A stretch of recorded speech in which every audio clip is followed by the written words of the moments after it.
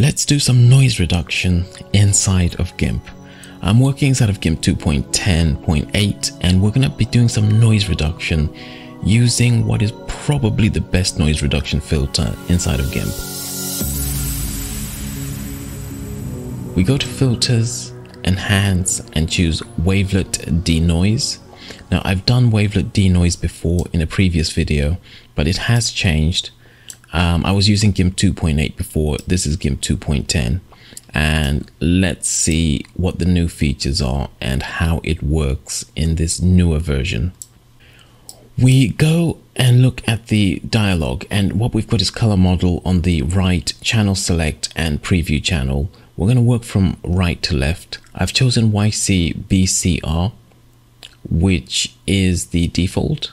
And I'm going to be working on the Y channel. If there was a lot of color noise or chrominance noise, I would choose these two as well. I would work on those two as well. But this just has luminance noise. So we're going to be working with Y, and I'm going to choose all so we can see the image in its full glory.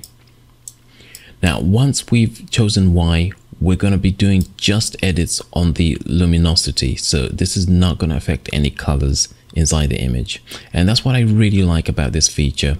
We can just focus on color or luminance. Raising the threshold activates the filter, and softness softens the transition between the areas where we're getting a lot of noise reduction and areas like here where the filter is trying to preserve details. So I like the fact that this filter preserves details like a boss, and that it really smooths things out where there is a lot of noise. The softness is the key. Just sliding this along until you get a nice effect. I'm going to really crank up the noise reduction so we can see it very clearly. And I'll put the softness at about 0.51. This shows us this immense noise reduction going on. This is more than I would like, but let's hit OK. And you see how quick it is. That's the second thing I like. This is a really quick algorithm. Let me see. Let's bring up the layers panel and we can do it before and after. You can see this has really killed all the noise inside the image. Well, not killed it completely. It's just really smoothed it out a lot.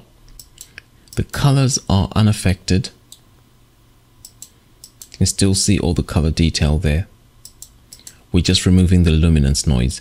There's a bit of softness to the image, but this is probably the best filter that I have found inside of Gimp for color noise reduction and also for luminance noise reduction.